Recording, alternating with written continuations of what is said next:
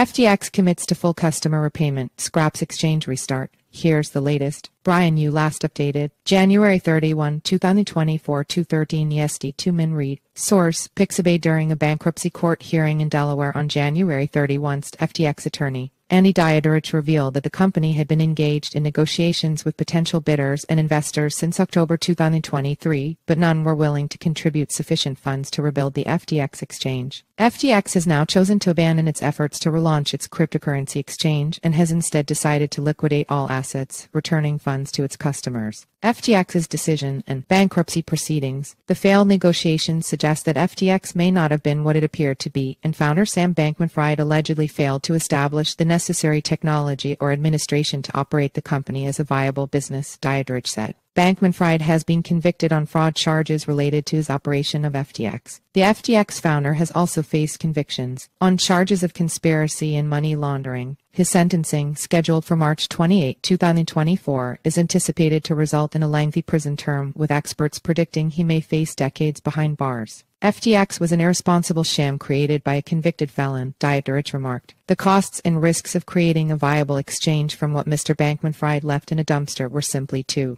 high. Restructuring advisors will have the task of thoroughly reviewing the millions of claims filed against FTX to identify and eliminate those that lack legitimacy, Dietderich continued. Restructuring advisors have been actively engaged in the process of locating assets and unraveling a convoluted network of debts owed to different creditors, including customers who deposited both cash and cryptocurrency on the FTX trading platform. The struggling exchange has reportedly been liquidating crypto assets and accumulating cash in an effort to reimburse customers, and FTX's four largest affiliates witnessed a substantial increase in their combined cash reserves towards the close of 2023. The affiliates managed to nearly double the group's overall holdings to $4.4 billion by the end of that year, marking a significant rise from the approximately $2.3 billion reported in late October. Debate over return amounts. At the hearing, the company sought approval for a process to ascertain the amounts owed to each creditor and customer. U.S. Bankruptcy Judge John Dorsey ruled that the size of each claim would be determined based on what the customer or creditor was owed on the day FTX filed for bankruptcy. In response to some customers expressing concern that tying their claims to prices in late 2022 might cause them to miss out on potential increases in crypto prices, Judge Dorsey ruled that bankruptcy rules mandate a company's debts to be linked to the date it filed for court protection.